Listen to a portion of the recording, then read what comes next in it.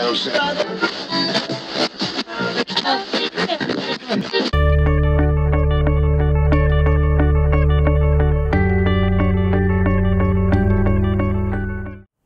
guys! Today, i-review ko itong Yves Saint Laurent Fusion Ink Cushion Foundation. Ito yung pinaka-box niya and this contains 14 grams of product. Ito yung pinaka-cushion and pagbukas mo, ito yung puff niya. Maganda, itim. Pero hindi ko siya ginamit for this review. Ang ginamit ko ulit yung bugbog na face shop ko na puff. Pag binuksan mo, again, meron siyang sticker and then yun yung pinaka-product. It retails for 3,800 plus pesos and nabili ko siya sa Singapore.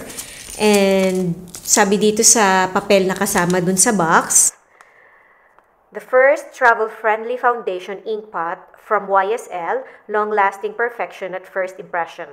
The natural-looking result of a liquid foundation with the ease of use and practicality of a compact. Incredibly easy to achieve perfection. Flawless all-day coverage. This formula adapts to the specific needs of every woman to give a matte, light diffusing finish without a powdery effect in a simple step. Fresh hydration, all-day comfort. Its fresh, moisturizing texture becomes one with the skin for an instantly revived and ultra-fresh feeling complexion. Enriched with tamano oil, it hydrates the skin and boosts its luminosity, while perfecting the look of the complexion every day. This action is reinforced by the applicator, which has been specially designed to apply just the right amount of product. Instant application on the go. Tailor-made application in a single step. Perfect coverage. Easy, effortless touch-ups, anytime, anyplace. Extraordinary synergy between the sponge ink pot, foundation, and applicator. In an instant, Fusion Ink Cushion Foundation delivers fresh hydration, perfect coverage, and a luminous matte finish for a natural-looking result and great comfort all day long. I'm in the shade 40 and yung consistency niya, like yung usual lang na mga BB cushion, manipis lang. And it smells floral. The coverage is, to me, medium. Pero hindi enough to cover yung acne marks. So, I use a separate concealer to cover my acne marks. I applied powder and nag-spray ako ng setting spray on top. And the usual, hindi ako gumamit ng primer. Maganda yung kapit or lapat sa kanya ng loose powder. As of now, may nakikita akong glow. And hindi siya yung matte na matte. Para siyang yung soft matte, ganon. Meron siyang konting dewiness, like yung sa ilong ko, dito sa cheeks. Skin-like finish.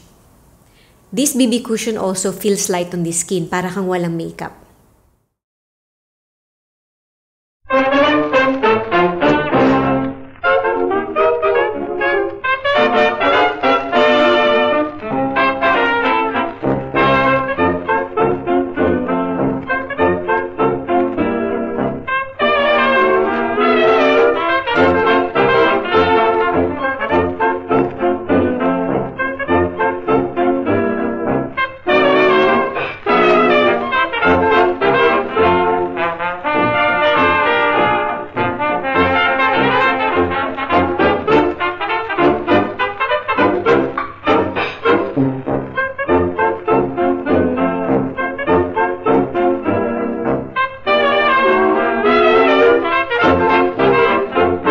All we do is go out walking when the sun shines bright and gay.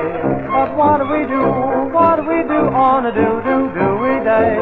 All we do is lots of talking on a moonlight night in May.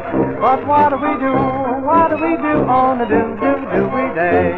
Do we love or do we play? Do we hug just a little bit, kiss just a little bit for our sake? When the parlor's warm and cozy and the old folks are away. Oh, what do we do? What do we do on a do-do-do-we day?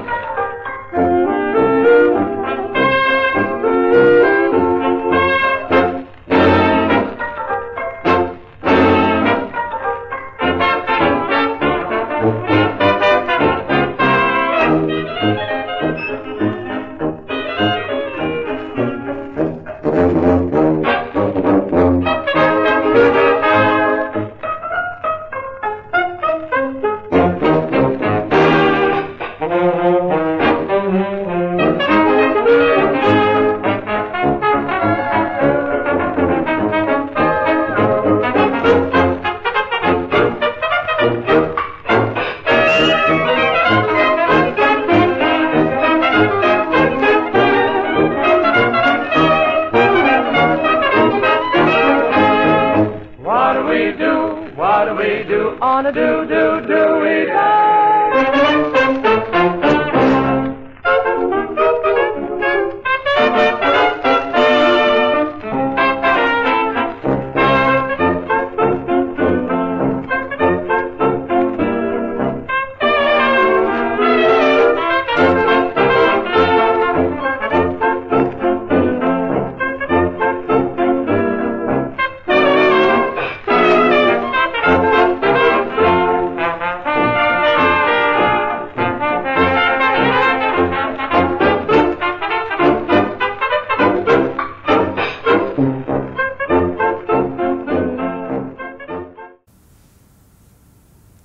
Maganda pa siya.